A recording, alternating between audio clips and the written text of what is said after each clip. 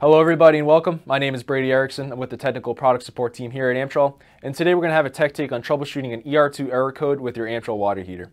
An ER2 error code is overheating, which means that your units reach the temperature of over 150 degrees Fahrenheit, which is no good, so we want to make sure we get this rectified. This could be caused by a few different reasons. The first reason being is if you have a stuck open zone valve or a check valve. That's what will create what we call ghost flow, which is going to move water through your heat exchanger when it's not meaning to. It's not calling for heat, but it's still pulling that hot boiler water through there. It will overheat your unit.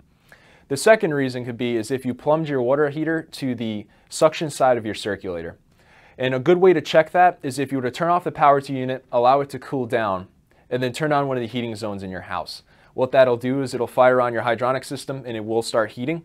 And if it's pulling water through your coil, you'll start to build heat in your unit as well. Remember, it's off in this period of time, so it should not be building heat. So that'll be a telltale sign that you're plumbed to the suction side of the circulator and you're drawing hot water through your unit when you're not meaning to.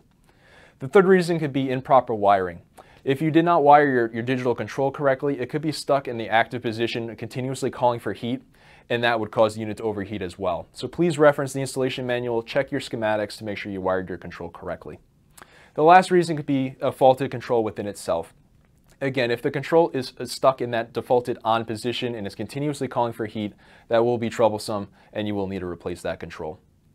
So if there's any situations that this applies to you and we didn't cover it, please give us a call or visit our website at amtrol.com. We'd be happy to assist you. Thank you very much for watching today's Tech Take, and we'll see you next time.